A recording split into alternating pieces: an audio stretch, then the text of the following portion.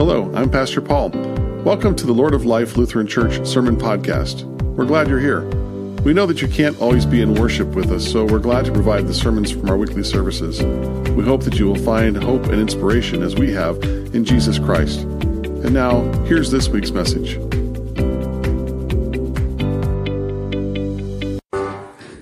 The Holy Gospel according to Luke, the 16th chapter. Glory to you, Lord.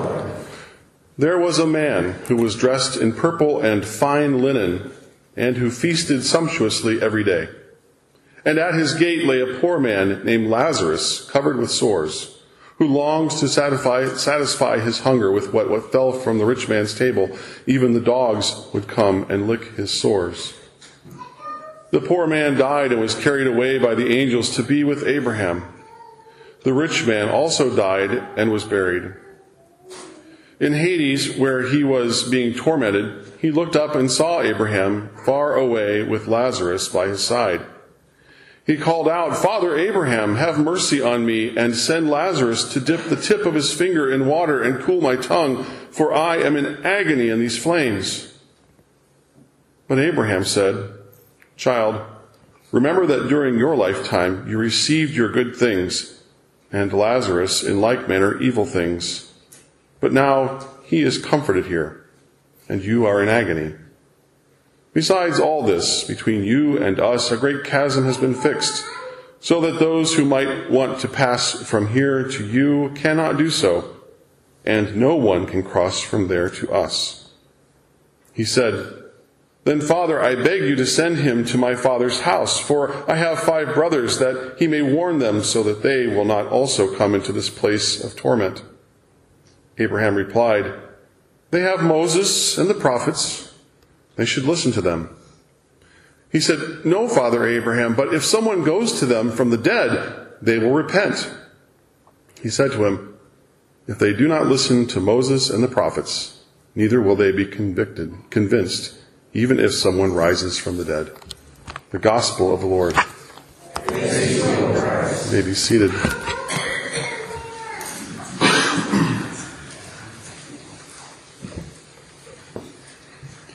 A quick aside, in the reading, for the epistle reading today, there was that line that we often misquote. Did you hear it? We normally say money is the root of all evil, but we're told in Scripture, and where that quote comes from is, the love of money is the root of all kinds of evil, right?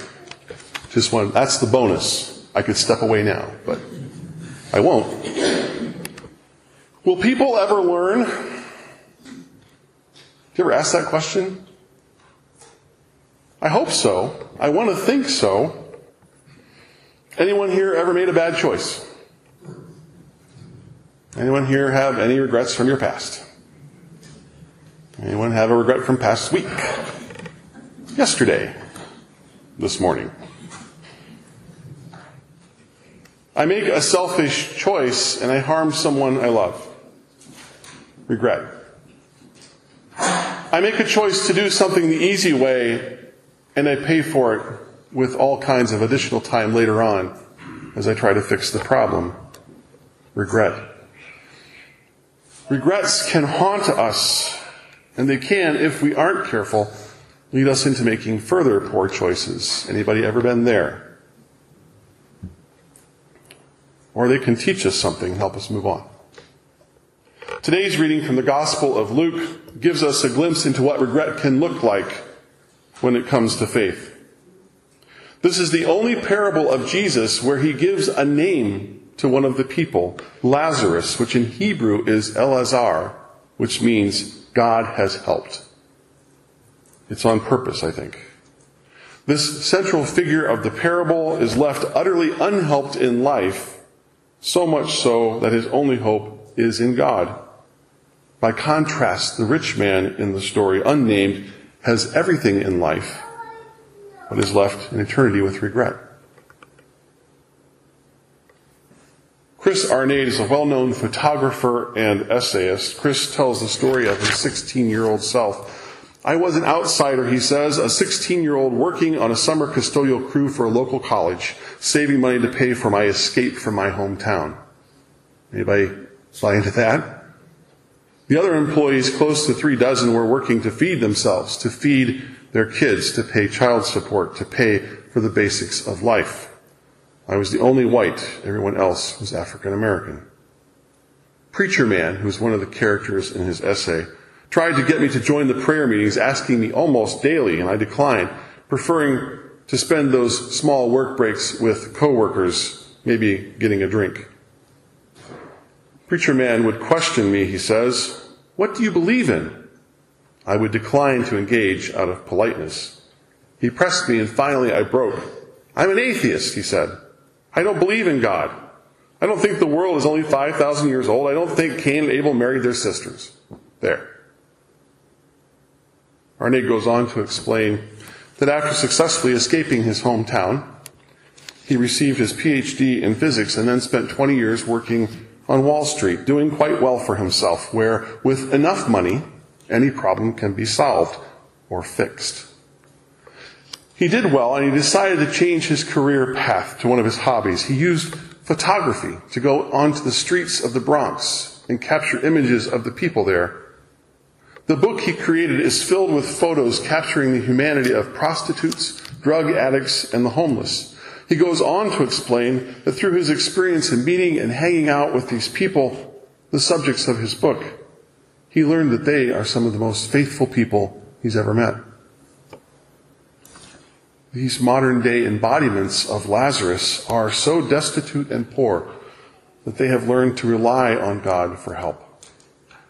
The middle-aged, self-proclaimed atheist learned that the only place where these people found help and acceptance was in the church, through people of faith who didn't judge them, but showed mercy, gave them something to eat, and invited them to pray. And so they did. Regardless of what other regrets they carried with them, they prayed. They clung to crosses in their pockets, and they clung to rosaries in their hands, and some even carried a framed photo of that famous painting of Jesus and the Last Supper, and they would lean it up against the wall of whatever place they were in, against a bridge abutment when he found them, under the bridge where they slept. Arne's regret? His arrogance as a 16-year-old, and his lack of understanding about life. Life where he thought every problem could be fixed with money or outwitting others. There's also been another story unfolding over the past couple of weeks about a young man who likes beer. Have you heard this story? According to BuzzFeed, one of the online news sources that I look at, on September 14th at the Iowa State University, Iowa State fans? Versus University of Iowa? Okay, that's marginal at best. Carson King appeared in the background of ESPN's College Game Day. That's a pre-roll show that goes on for hours before football games and breaks down the stories of all the games, right? King had a sign in the background he held up, and it said, "Busch Light supplies need replenished." And then he put an online banking handle on there for a Venmo account so people could send him money to help replenish his beer supply. Now, it seems kind of funny, right? It seems like that's a pretty good joke. It's a pretty good idea. But after he received $600 in donations, he's announced that instead of it being his beer fund, he would donate it to the Stead Family Children's Hospital. And then the rest happened. The fundraiser soon went viral, and then Venmo and Anheuser-Busch offered to match the donations, and as of yesterday, the total donations that I saw were $1.9 million. And King was quickly catapulted into being a local legend and a viral internet hero. In the days following, a reporter uncovered social media posts from King that dated back to when he was 16 years old, a sophomore in high school. Pay attention, young people. He said he was parroting a popular TV show from cable TV, and, quote, "In rereading it today, 8 years later, I see it was an attempt at humor that was offensive and hurtful." He continued, "I am embarrassed and stunned to reflect on what I thought was funny when I was 16 years old. I want to sincerely apologize." regret. The beer company parted ways with King immediately, but they're still going to give the money to the Children's Hospital. A Facebook friend posted the clever comeback of a local brewer who offered to make a beer with his name on it because they wanted to make sure that Carson knew that people grow and evolve and that they saw that. That was kind of cool. Also a great advertising gimmick for them. But enough about beer. I know, for some of you that's probably really disappointing. The point is that we all live with regrets in our lives, don't we? The rich man in this startling parable lived without regret or concern for the least of these, the poor and the needy. The rich man instead chose to comfort himself, to solve all his problems with money without a thought for the ones Jesus tells us to love. In this parable, the rich man spends eternity with regret. Having not listened to the prophets or Scripture, we have the prophets and the Scriptures, and we have the benefit of knowing the story of Jesus, one who was dead and who was raised back to life so that we would understand. Something the rich man begged for in the parable.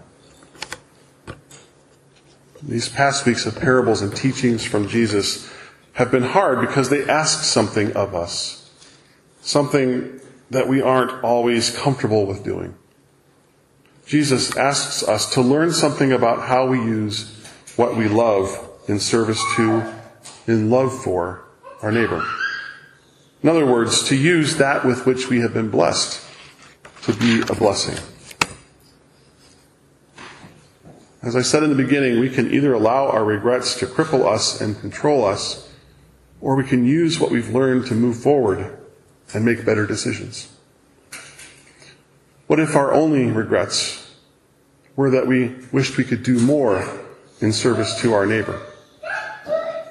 What if our only regrets were that we wished that we could have loved more those with whom we have relationships, those who are closest to us?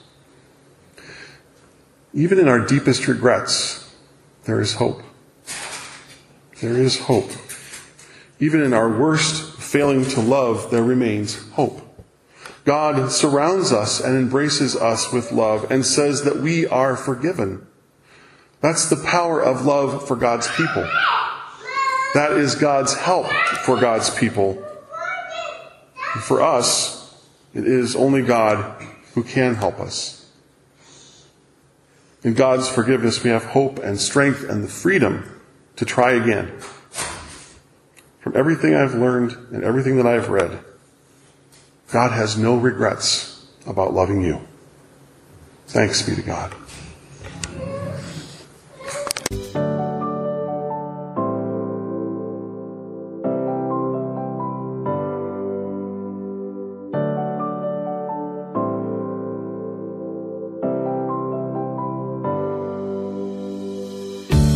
Thanks for listening to the Lord of Life Lutheran Church Sermon Podcast. If you're ever in the Dubuque-land area, please join us for worship. Visit our website at www.lordoflife.online to learn more about service times and about our vision for serving God and our community. God bless you.